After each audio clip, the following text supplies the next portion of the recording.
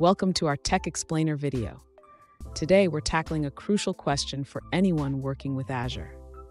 Our viewer asks, how can we restrict access to our internal APIs by allowing only a specific range of IP addresses through an application gateway?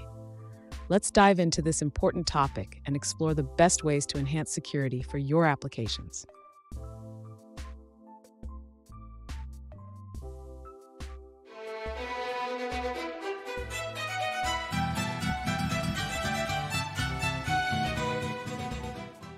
Welcome back to another technical video. Today we're going to be going through your question, answering it, and hopefully finding that solution you need. Guys, remember, stay just a little bit crazy, just like me, and hopefully you get through that resolution. So let's continue on. To restrict access to your APIs through the Azure Application Gateway, you can use the IP address filtering feature. This allows you to specify which IP addresses or ranges are permitted to access your services.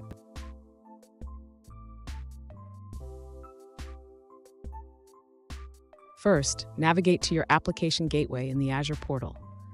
Under the Settings section, find Access Restrictions. Here, you can define rules for allowed IP addresses.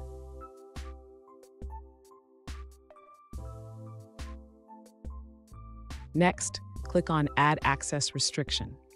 You will need to provide a name for the rule, specify the action as Allow, and enter the IP address or range you wish to permit.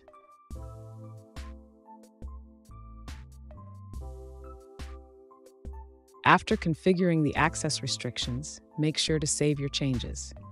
This will ensure that only the specified IP addresses can access your APIs through the Application Gateway.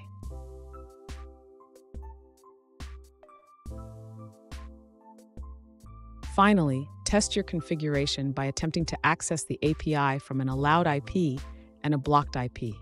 This will verify that your restrictions are working as intended.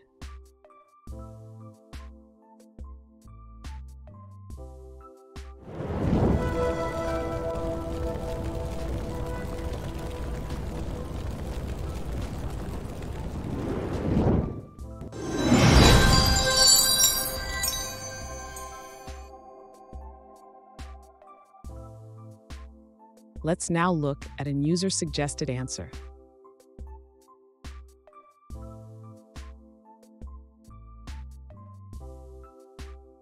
Yes, network security groups are supported on the Application Gateway subnet. However, remember to allow ports 65503 to 65534 for back-end health checks.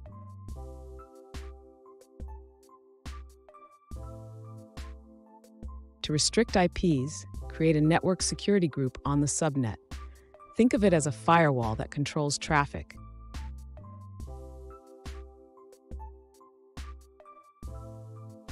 For more details, check the official Azure documentation on network security groups.